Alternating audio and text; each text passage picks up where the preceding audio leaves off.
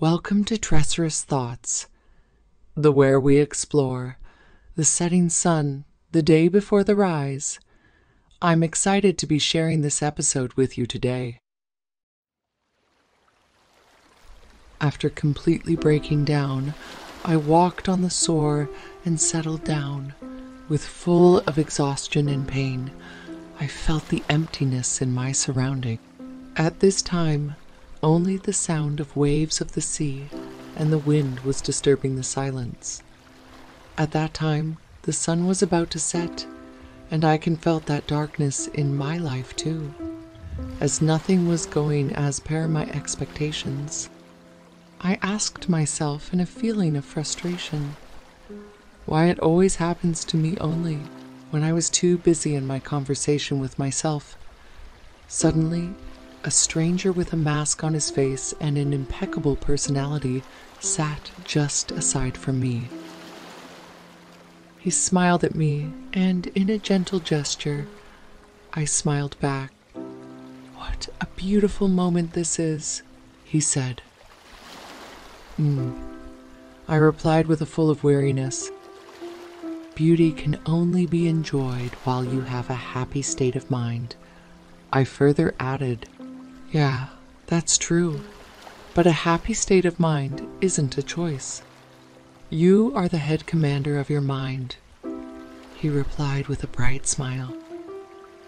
"Yes, of course, but the guy who has a debt and not enough money to pay that, an unfinished love story, and has loads of responsibility.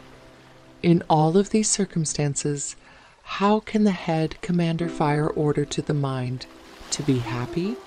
I puked all my frustration in front of him. He picked a rock and threw it into the sea and asked me, "Does it make any difference in the sea? Do waves stop? Does the water go dry?" I replied simply no. That's what our life is all about, my friend. The sea is our inner self, and the rock I threw, it's all that we get in our to-day life.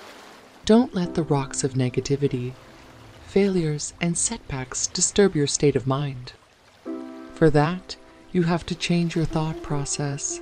I mean your commands that you give to your mind daily. So, change your thoughts, change your attitude, and you will see the difference in your life. I was quite amazed and felt the energy.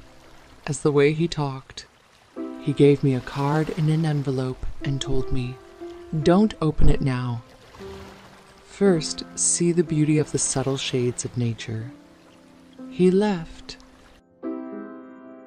and I went to my home with some feeling of positivity and opened that envelope. I was tremendously surprised by reading the name on that card. He was a multi-millionaire business tycoon, H.N. Oberoi. That's it for part 1 of our special series on the setting sun, the day before the rise. We hope you enjoyed this episode. Please follow us on Instagram and YouTube to stay up to date with all our latest episodes.